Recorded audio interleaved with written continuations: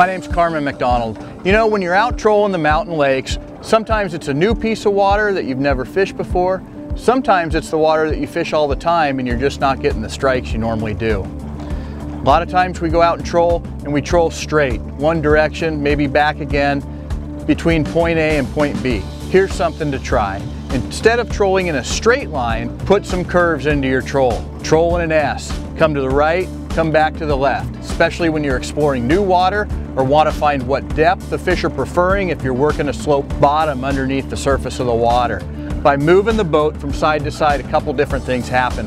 One, you cover some contour lines and changing depths. Two, when you roll into a corner, your whole troll gets slowed down.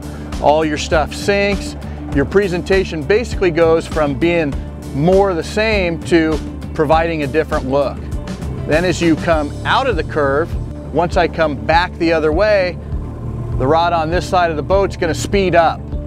So now all of a sudden, we just went from slowing the presentation down, allowing it to sink, to speeding it up and adding a little speed and raising. So by doing that, fish respond to erratic movements. You know, there's a trigger. There has to be a trigger to make them strike. If you just troll in a straight line, oftentimes they'll come up, have a look at your bait, maybe follow for a second, maybe drift off. What we want to do is give them a trigger to hone in on. Try trolling in S curves. It could increase your bite on a tough day.